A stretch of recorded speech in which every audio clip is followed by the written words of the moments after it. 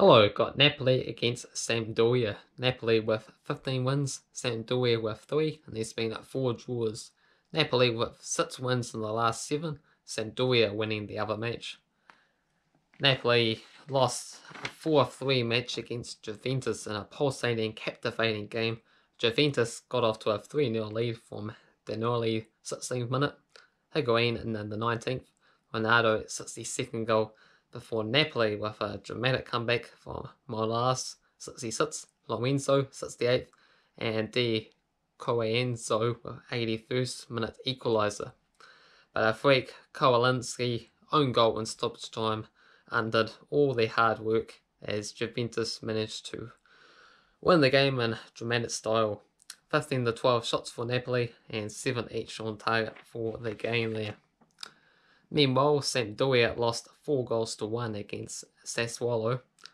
Domenzo Barandi scored a first half hat-trick, 29th, 36th and 43rd minute goals.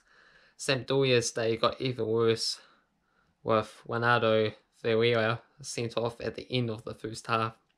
Second half, Hamad Jr. Traore in the 47th minute gave Sampdoria a 4-goal lead before Korean Lai Allah's consolation goal in the 67th minute for Sampdoria. 13 to 11 shots, Sassuolo 8 for 1 target with a whopping 71% possession. Odds for this game, Napoli huge favourites at $1.25, draws paying at $5.50, while a Sampdoria win is at $10. My tip for this game is for over 3.5 goals at $1.97. Napoli with a strong head-to-head record, and they've been involved in 2 7-goal thrillers so far, winning one 4-3 match and losing the other 4-3 match. But I'm going for a 4-1 victory for Napoli for this match. If you enjoyed the video, hit the like button. If you want to see more predictions, make sure you subscribe and comment below on your prediction for this match.